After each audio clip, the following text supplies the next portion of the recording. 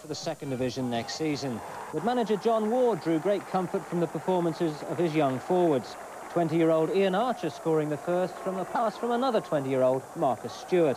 That's Archer's first senior goal for Rovers.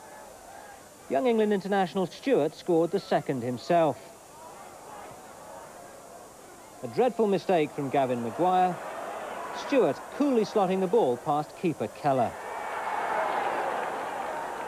Well, Stewart was then replaced by an 18-year-old, Mike Davis, especially registered from non-League 8 for this match. He crowned a dream debut with a coolly taken goal. Plenty for Rovers to look forward to next season, and for the fans, the memory of an emphatic victory to console them through the summer.